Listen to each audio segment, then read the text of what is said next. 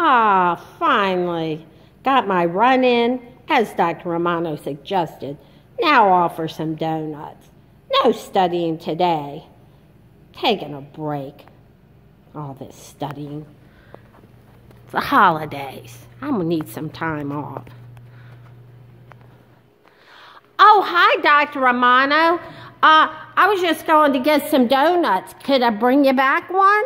I think we should do a biology question, my corpulent friend, that can very well land in the DAT, so why don't we stick to the academics? Well, I did my run today, Dr. Romano. I got a question here that could very well land on the DAT exam. Let's have a look. It says that a woman is a carrier of a sex-linked recessive disease.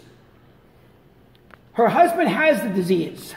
What is the probability that their first child is a girl who also has the disease? The first thing we're going to do is we're going to denote the woman as XX and the man as XY. And I'm going to put a little X on the woman because she's a carrier, so she only has one copy of the bad gene. And the man obviously has a single copy because he only has one X chromosome. And we call him hemizygous. He is hemizygous. So what we're going to do is we're going to have a carrier woman who is X with a little dot on it, X with X dot Y, and we're going to do the Punnett square. And as you can see the result of the Punnett square, we're going to get a girl who has the disease. Notice she needs both copies to have the disease if it's sex-linked recessive. Most X-linked or sex-linked diseases are recessive. If you look at the next one, you have a man or a boy who is diseased. This boy is normal, and this girl is a carrier.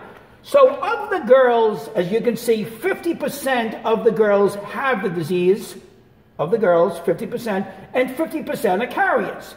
But you got to be careful here because it says, what is the probability that first child is a girl? That's probability 1, and who has the disease. So there's actually 2 probabilities. To be a girl and have the disease, we're going to take into account those 2 probabilities. So to be a girl or a boy, you have a 1 out of 2 chance. So it's a half to be a girl, a half to have the disease. Multiplying the 2 probabilities together, you get 1/4, or there's a 25% chance. Absolutely a sure bet for the DAT. Make sure you go in knowing the problem just like this.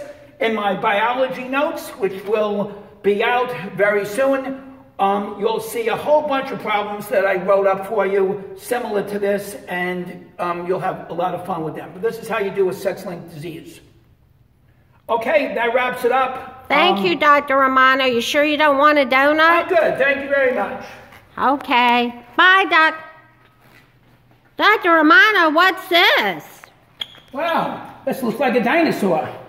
When did the dinosaurs live, Dr. Romano? Do I need to know anything about that dinosaur for the DAT? As a matter of fact, you do need to know something about a dinosaur. You really should know the era that the dinosaurs came in, and that would be what's called the Mesozoic era. The Mesozoic era is the age of the dinosaurs, and it was divided into 3 periods. We don't really need to know all the periods, but one of them you probably heard of, the Jurassic period.